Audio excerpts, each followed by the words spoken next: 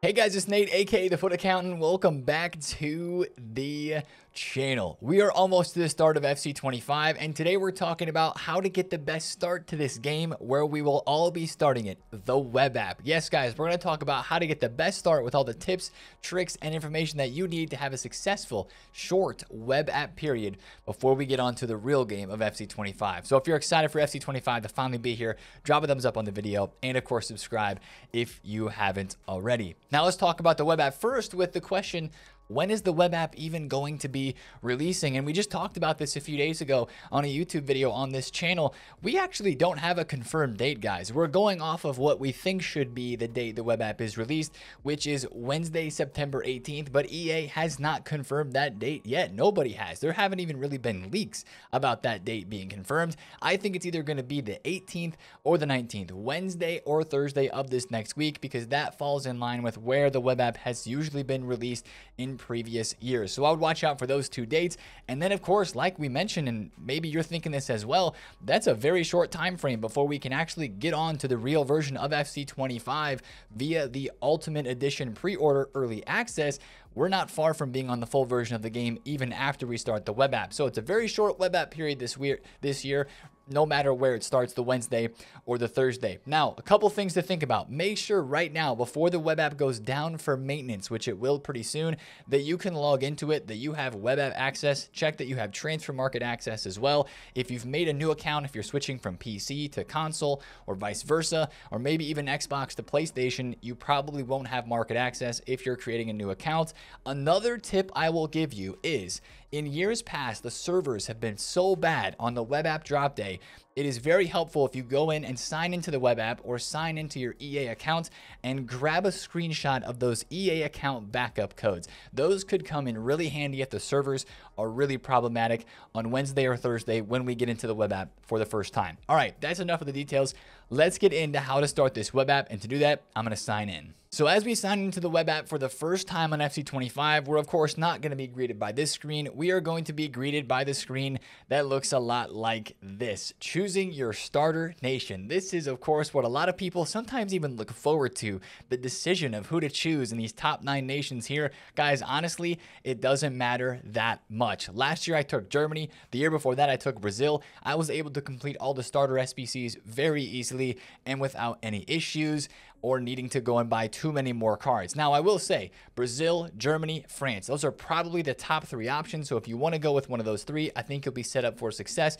But take whatever nation you want to take. It doesn't really matter who you take in terms of what kind of cards you're going to pack. It's not like you're going to pack Mbappe if you pack France or choose France, or pack Neymar if you choose Brazil. You're going to be getting gold fodder cards to do SBCs in, and a lot of bronzes and silvers. We just say Brazil, France, or Germany because it might help you with some of those foundational SBCs that require more of those types of players, and those nations have a lot of players in different leagues. So that's why we kind of talk about those 3. But here's the next big tip that I can give you as you start your ultimate teams. As you go to the next screen and choose your kits and your badge, this is your first opportunity to make coins. And you might be like, Nate, what? Yeah, this matters. These right here have the opportunity to make you 1,500 coins right off the bat before you get anything else. Guys, don't take your favorite club, don't take your favorite nation from this. You'll be able to get those kits later. Choose the biggest nation or biggest club. You're wanting to pick a nation that would have gold rare kits. So I chose the England kit. That's a gold rare kit in the game, and also PSG. So think biggest club, biggest nation when you're taking these kits, and also with the badge, because it'll give you an opportunity to quick sell all 3 of those items for just around 500 coins per item, which will give you almost, it'll be like 1,400 and something coins. So almost 1,500 coins to start off the game will be very, very helpful. Those are kind of your first coins on FC25 Ultimate Team right there as you choose your kits and your badges. And of course, now you're into the web app. You will see the home screen. I don't know how the web app's going to look. We're going to figure that out when we get in. But of course, right away after you get in, go to the store. That's going to be where the most important stuff is. And this is where the next question arises. Are we going to have welcome backpacks, guys? There's been a lot of people saying yes, a lot of people saying no. I was somebody who was saying no, but after thinking about it, I'm thinking there's a possibility that we do, guys. So I'm switching up my tune on that a little bit. Now, the question with the welcome backpacks is, are they going to be tradable like in years past, or are they going to be untradeable? That's the question we're going to discuss a little bit later in regards to the market in this video. But first thing is, if you see welcome backpacks there, open them straight away. Who doesn't want to open packs? But the important thing about this will be, this will give you an opportunity to pack more players if there's just packs given to us that you can go and use for SBCs, and that'll get you going on your account. If they're tradable, you're going to be able to quick sell some of those players. Like, also, don't forget to do your preview pack, because you could even pack an 85 rated, which would sell for something at the beginning stages of the game of FC25, and this pack might actually be worth buying if you can build up the coins to get it. But open all of your welcome backpacks. If they're tradable, only quick sell a few of the cards from nations that won't be helpful from an SBC. So if this was a pack that I got for free, I would probably quick sell this center mid and Huan He-Chan, because those are most likely not going to be helpful in the SBCs that we're thinking about, which is hybrid leagues, hybrid nations, league and nation hybrid, which is going to be requiring players from the top 9 nations and from most of the top 5 leagues. You'll need players from that, with a couple exceptions. But I would probably quick sell those just so I could get a few more coins, and then keep some of the other stuff that might be higher rated and could sell for people buying teams later on the next couple of days. I would hold on to those players that you feel like have a chance to rise. So after you open all the packs that show for you there, we are going to go to the SBCs. But like I mentioned, don't be afraid to quick sell some stuff, guys. Honestly, if you open a random pack and you have these badges and stuff in here, even contracts, I mean, the only like chemistry styles that I would keep would maybe be a hunter, a shadow, an anchor, an engine. I would keep those, but then I would quick sell everything else. Obviously, if you get a coin boost, that's an insane pull. You would love that. But don't be afraid to quick sell stuff, because you're going to need those coins to go and do the SBCs. Now, when you go into SBCs for the very first time, this is the only SBC that is going to be there. Foundations 1, and it's the easiest SBC you can possibly do. It is 4 segments. All you have to do is you turn into bronze player once, you turn into bronze player twice, 3 times, and then 4 times. I think this is literally how the SBC looks once you open it up. There's no chemistry involved. At least that's how it was last year. You get a 2 players pack untradeable. It's not for what you get, but you have to do this SBC before you unlock the rest of the SBCs in this section. At least that's how it has been previously in the past on this game. But you really only want to do this SBC to start off. And once you get it done, go open the other packs that you get, a couple of bronze and silver packs. And then all these other SBCs should be appearing if the web app is starting similarly to how it has in previous years. Now you see all these other foundation SBCs that are in here, foundations 2, 3, 4, and 5. Honestly, guys, skip these. I don't think these are worth it straight away unless they change up some of the rewards. Most of these are untradeable packs. You can see here, premium silver pack, untradeable. If any of these have tradable rewards, there's one. Those would be the squads that would be worth doing. A silver pack, oh no, it says untradeable. Never mind. I clicked past that. I read over it. All of these have untradeable rewards, so those wouldn't be worth doing. You would want to get into the hybrid leagues, hybrid nations, or the league and nation hybrid SBCs, because those are the best packs, which are going to give you the best rewards. Even though they are untradeable, most likely they will be. They were tradable last year for like the first, I don't know, half a day, and it was a mistake. EA switched them to be untradeable.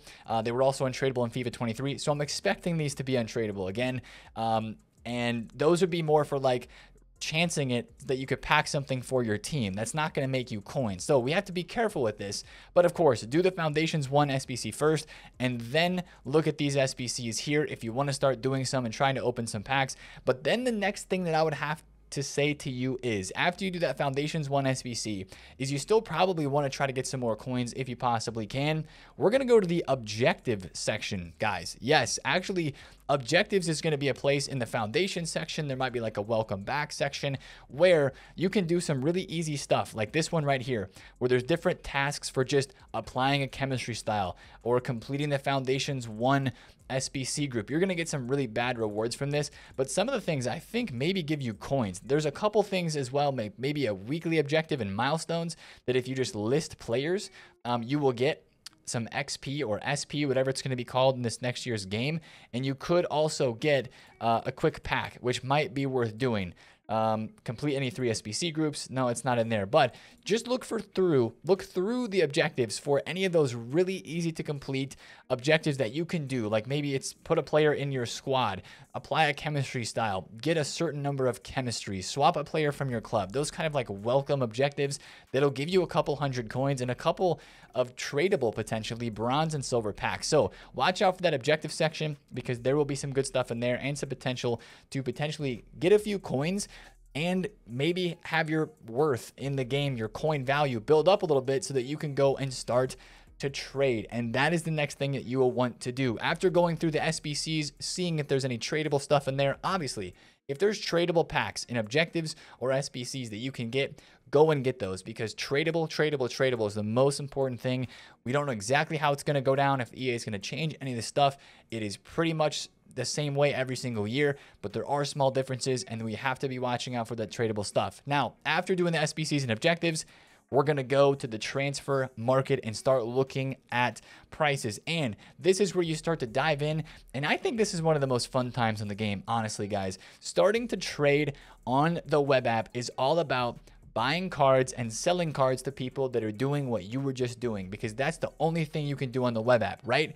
Is do the SBCs and do the objectives, especially for the SBCs that you were doing, the foundations ones, and people will start doing just because they see SBCs there and they will want to do them. Same thing with the hybrid league and nations. People will start to do those, even though they are untradeable. People just will want packs to start their ultimate team, and they will start to buy players for those. So what you're going to need to do is look at bronze, silver, and gold players that would be needed for those SBCs. Like specifically, I remember in the past couple of years, Germany, I think right mids, maybe left backs sell for good amounts on the market for the first couple of hours of the web app as people are building those SBC squads. And depending on the formation, you need a little bit of chemistry. You can find players from those popular leagues and popular nations. So focus on the top 9 nations and focus on the top 5 leagues for building those bronze and silver card sniping filters, some of those quick flips. It's all about the quick flips. You find somebody that people are buying, or you find that, like, let's say, usually Brazilian goalkeepers are always a very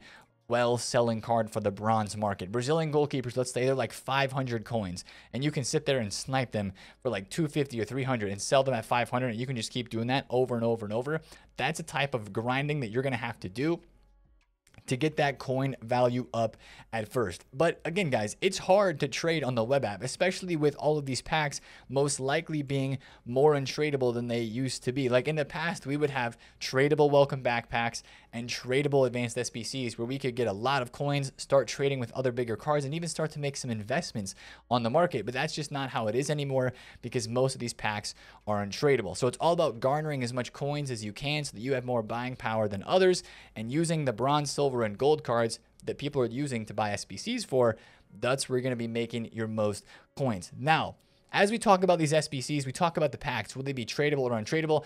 After you get to that market segment of getting through the web app, that's kind of all you can do. I do want to make a couple things and a couple of points very clear, though, before we talk about the market a bit more. Things that you do not want to do on the web app. These are things to avoid, guys. The first thing is, think about building a team. You can't play the game anyway on the web app. Nobody else is playing the game on that first day or two the web app is out. Don't worry about building a team. Literally, who cares about who's in your team? Even if you're putting players that are in your team into the SBCs that you're doing for the starter, Foundations 1, maybe if you start doing a hybrid leagues or hybrid nations SBC, it doesn't matter, honestly.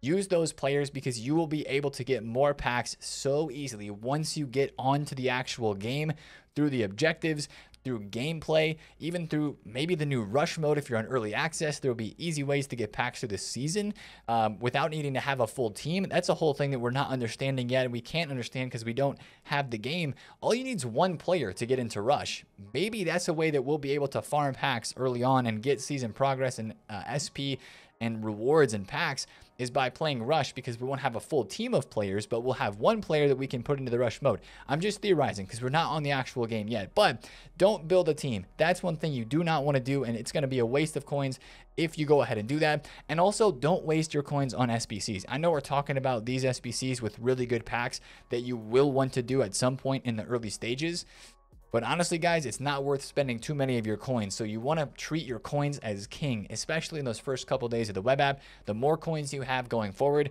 the better off you're going to be, especially if you're going RTG, free to play. Now, let's talk about the market a little bit more, because like I mentioned, the biggest thing out of all of this is, are the welcome back packs, if we get them, going to be tradable or untradeable? And I want to set the stage for the market and how the market might look depending on how those packs look. Well, last year in FC24, we didn't have any welcome back packs.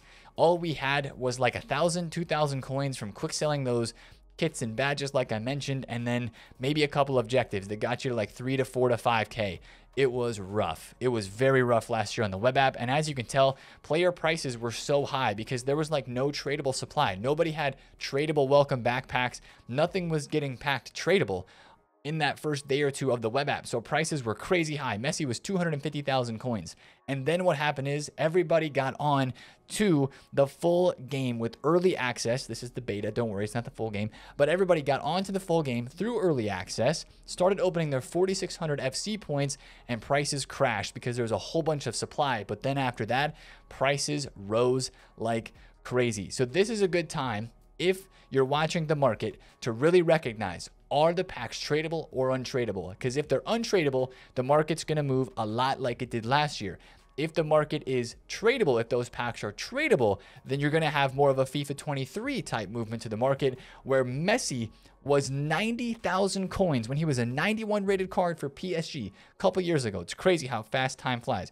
But this card was 100,000 coins flat in the first couple of hours of the web app, because everybody had tradable packs from welcome back packs, and they were trying to sell these insane cards they were getting so lucky enough to pack, but nobody could afford them because nobody had those coins yet. And still, yes, in FIFA 23, Messi's price did skyrocket after that, but the prices started very low instead of starting high, going low, and then going back up. So that's the difference that we have to be watching out for on the tradable versus untradable packs as they come in, if we get welcome backpacks, and of course, if we're watching the SBC section to see if we're getting tradable or untradable advanced SBC packs. Now, the best thing about the web app these days, guys, is that it goes by super duper fast. We don't have to be on the web app for 4 to 5 to 6 days like we used to. It's like, boom, it's just 1 or 2 days, and then we're into the early access, we're onto the game, things start to take off, content starts to drop, and you can really get rolling with your ultimate team,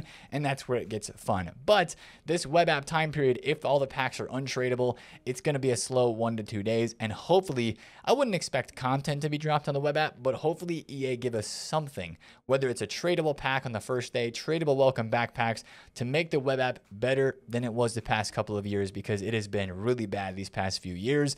But again, like I said, it's a very short wait. So if you have any questions, drop them down below in the comments. I know there's a lot of people that are going to be playing this game a lot of different ways, especially when it comes to watching the market and motivations. Maybe you're all about evolutions. Maybe you're all about trying to get on the game right away so you can score 500 goals in a certain minute. Was it 500 finesse shots or something like that gets you a 100K pack? Like a lot of those sorts of objectives, we're going to be covering that in the How to Start FC24 video that's coming soon. But if you have any questions, drop them down below in the comments. I'll be very active there. And make sure you check out the other videos on the channel, guys. We have a lot of FC25 content that we have been uploading before this video, after this video, to get you guys ready and to have just the most efficient and best possible start that you can have to FC25. Make sure to check the links down below in the description as well. Get plugged in with the Twitch stream on Twitter, TikTok, Instagram, everywhere else. If you enjoyed this video, leave a thumbs up on it. And I'm so excited to get into FC25 with you guys. It can't be here soon enough. It's been Nate, TheFutAccountant. I'll see you guys in a video tomorrow. Peace.